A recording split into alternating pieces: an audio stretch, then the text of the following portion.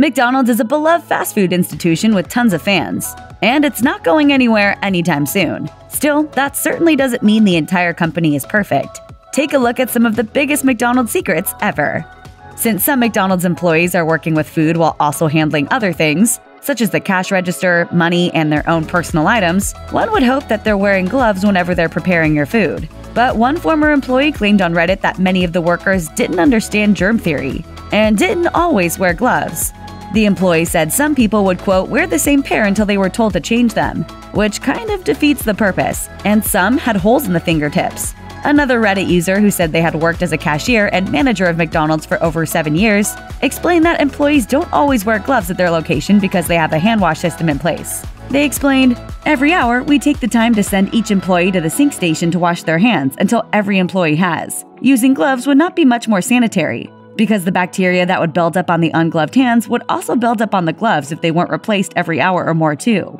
Does that really make you feel better?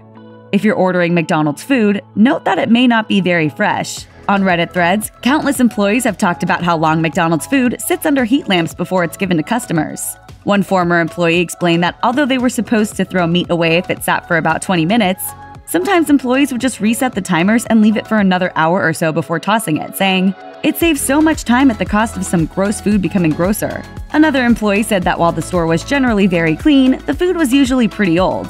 The user said they would leave fries under the heat lamps for 15 to 20 minutes instead of the required 7, and sometimes even refry them instead of throwing them out. They added, specifically, you never ever want to have a filet-o-fish unless you ask for it fresh. Other food is still okay tasting, but the filet is disgusting. Give me back that filet-o-fish. Give me that fish. Give me back that filet-o-fish. Give me that fish. Trying to save on calories and eat a little healthier? Then you probably don't want to order some of the McDonald's salads, even though that seems like the most obvious option. According to a report by CBC in 2016, the McDonald's Keep Calm Caesaron chicken salad, which is available in Canada, actually had more calories, fat, and sodium than a double Big Mac. So in this case, you could actually eat a double Big Mac and be better off than with a kale salad. The salad is made with baby kale, real Parmesan petals, and crispy chicken, but according to CBC, it's the dressing that really makes this meal unhealthy. The Asiago Caesar dressing that comes with it has 730 calories, 53 grams of fat, and 1,400 milligrams of sodium, all worse than what you'll find with a Big Mac. Toronto registered dietitian Shauna Linzon told CBC, health-wise, I think it's fat and sodium overload. If you were thinking about ordering ice cream from McDonald's, you might want to give that a second thought. Many employees have told Reddit that the ice cream machines are rarely cleaned properly.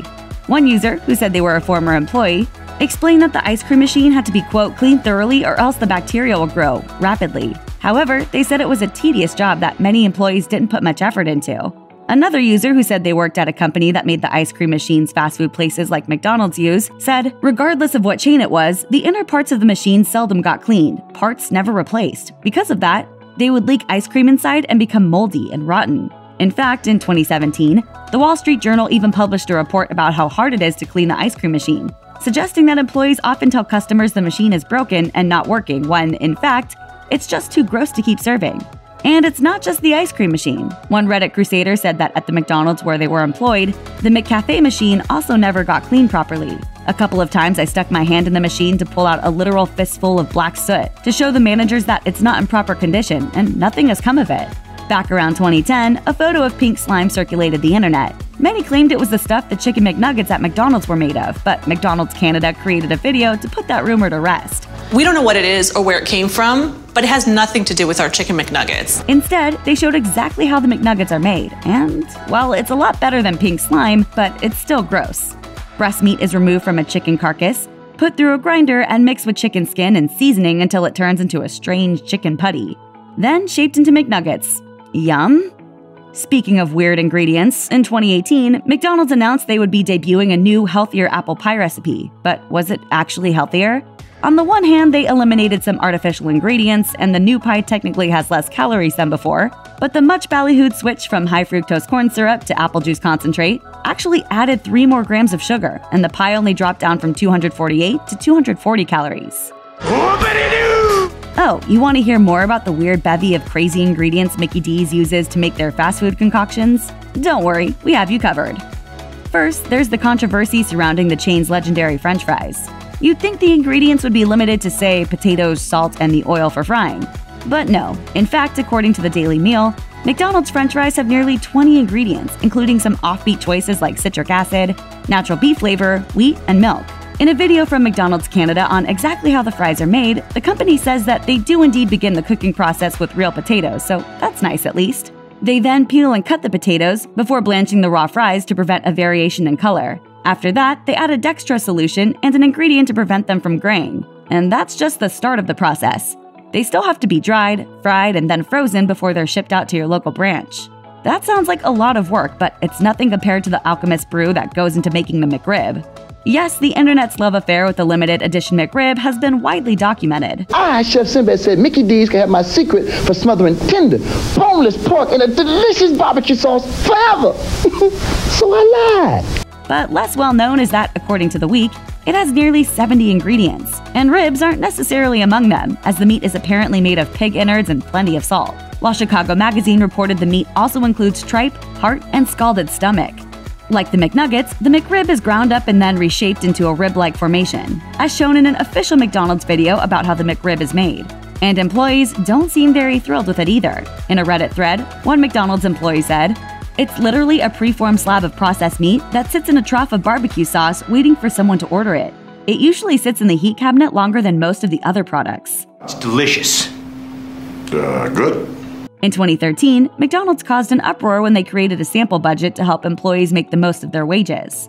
The budget didn't include essentials like childcare, groceries, or even gas for someone's car, and went on the assumption that the employees would have to get a second job since their McDonald's job didn't pay enough. It also only budgeted $20 a month for health insurance, which seems laughable for many. The budget did the opposite of what McDonald's intended and basically proved how difficult it was to live off their wages. In April 2015, McDonald's announced plans to raise the minimum wage for United States corporate-owned stores by at least $1 an hour above the local minimum wage. Nice, right? But in 2018, Fortune reported that it appeared to be a one-time deal. As minimum wages have risen, McDonald's has not increased wages to keep pace. Plus, most McDonald's restaurants are owned by franchisees who can set their own wage limits, leading some to call this nothing but a publicity stunt.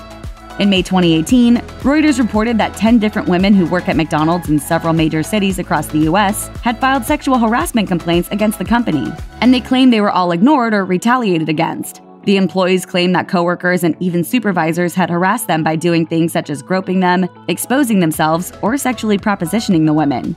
Reuters also reported that similar sexual harassment accusations against McDonald's had previously been filed with the Equal Employment Opportunity Commission. In response to McDonald's non-response, employees went on a strike in September 2018 to protest the company's handling of the complaints.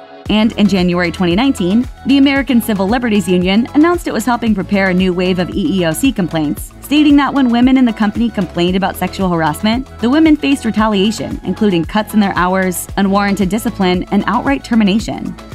We have weak laws that fail to protect women, corporate policies that are narrowly drawn, and a secret settlement that silences women about abuses. For years, reports have circulated online that McDonald's food is so chock full of weird chemicals that it never rots or grows old. However, it turns out this isn't really true. Oh sure, there's plenty of compelling visual evidence that under the proper conditions, McDonald's food doesn't actually rot. But it has less to do with crazy chemicals and more to do with one very common chemical: water. See, during the cooking process, much of the moisture in a McDonald's burger is lost through steam, while the bun gets pretty dried out from being toasted. Since both are dry to begin with, if you keep them in a place with low humidity, they are going to dry out completely. And without moisture, the microbes that cause rot can develop and flourish in the first place. So basically, the burger will dry up before it has a chance to rot. If for some reason you really want your McDonald's burger collection to rot, all you need to do is add some moisture and keep it in moist conditions. And it will become just as gross as you want it to. Otherwise, it's a comfort to know that McDonald's burgers aren't filled with crazy preservatives. They're just unbelievably dry. Now there's a great selling point. Check out one of our newest videos right here. Plus, even more MASH videos about your favorite fast food chains are coming soon. Subscribe to our YouTube channel and hit the bell so you don't miss a single one.